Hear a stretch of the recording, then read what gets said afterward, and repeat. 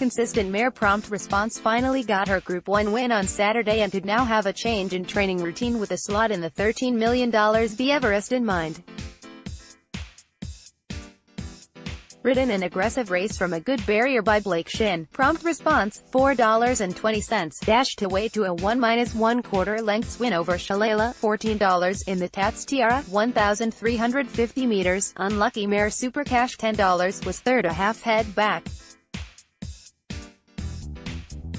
The Tatts Tiara was the last Group 1 of the Australian season, and there could be no more apt winner than Prompt Response, who has been unlucky at that level.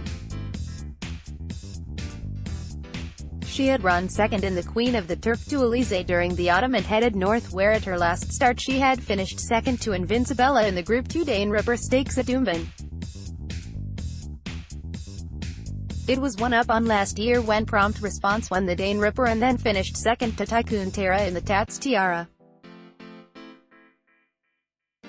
The win gave the Guy Waterhouse Adrian Bott Training Partnership its third Group 1 of the season.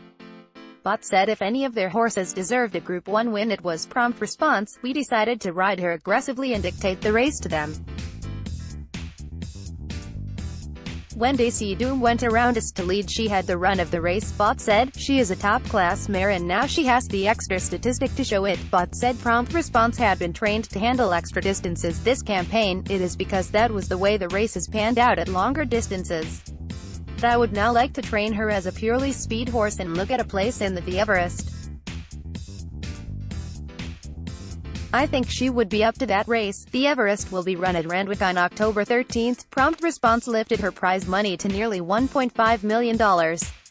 Shinn, who rode his fifth Group 1 win of the season and his third winner for the day, was full of emotion after the win. I intended to be aggressive and not let them dictate to me.